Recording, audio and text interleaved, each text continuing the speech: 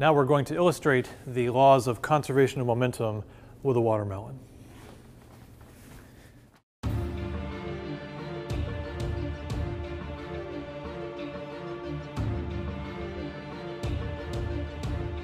Why do we drop watermelons from Rice Stadium? Not because it's easy, but because it's hard.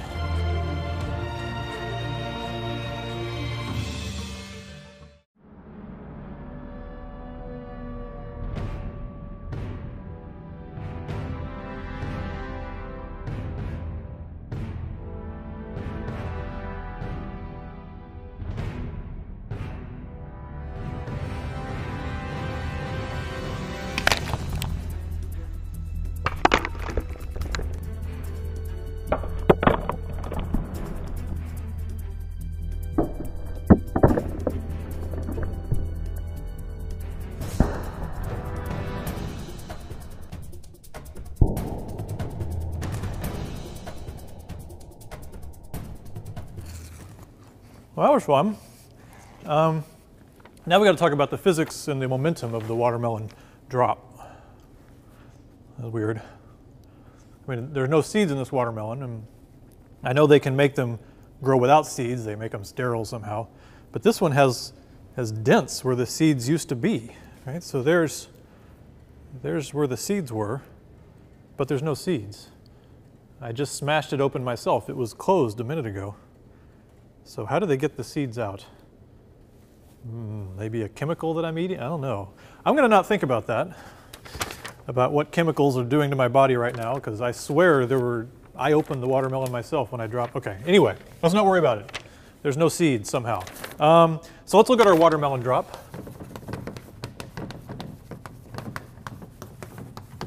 And let's see. So we had it coming down, and it fell from on high, like that, smashed into the ground. And let's set up a coordinate system here. So we're going to have plus x that way, plus z that way. So y must be into the board, like that. There's our coordinate system, and we know what happened. It came down, and it smashed and made a mess on the ground.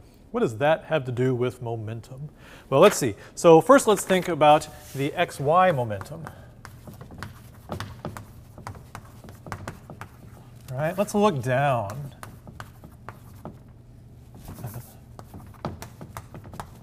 Okay, so we're going to look down this way. So we could write xy kind of like this. So now here's x, and there's y.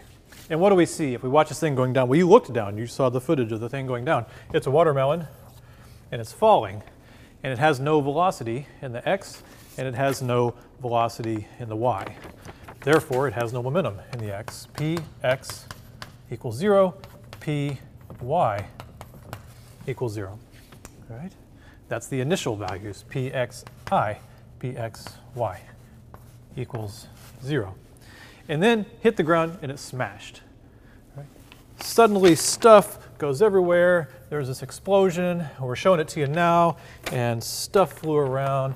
Chunks flew off in all kinds of directions. Like that. Boom, on the ground. Right? So clearly, pieces of the watermelon have picked up momentum in x and y. But to conserve momentum, it has to remain 0. The vector sum of all the momentum vectors has to remain 0, because we have to conserve momentum in x and we have to conserve momentum in y. This is why when it explodes, it makes a perfectly round little circle. If you look at the edges of this, we'll show it to you again. It's a perfect circle. And as you watch the things fly away, you can see big chunks are always flying away in opposite directions. I found one class where the professor actually made them analyze the video and estimate the masses of the chunks and make sure it really does come out to be 0. Right? So here, Px final, it's still 0, right? Because momentum conserves as a vector. Py final, it's still 0. This is actually related to how they discover new particles at the Large Hadron Collider and other high energy physics experiments, is they look for missing mass. They look for missing momentum. So they know how much momentum went in, they watch the big explosion, they detect all the particles that they know about, and it should conserve momentum. And if it doesn't, that means there must be particles that either they don't know about or their detector doesn't detect. So this idea is very similar to how they discover things like Higgs's and tops and all that stuff. So that's x, y, some momentum information there. What about z? This is where it kind of looks like we violated conservation of momentum, right? Because the thing stopped, right? So we look into z, the watermelon was falling, it was speeding up, had a big value of pz, and that value of pz was changing in time, actually, right? So there was a force in the z due to gravity, dpz dt, getting bigger, bigger, bigger. It was very big until it hit the surface of the Earth and then splat, and then pz equals 0. So there's two ways to think about this. One is it's not an isolated system anymore, right? So we had an isolated system of the watermelon, but it had an external force applied to it that increased pz, and then when it hit the ground, it had a big external force the other way that took that pz, decreased it back to 0.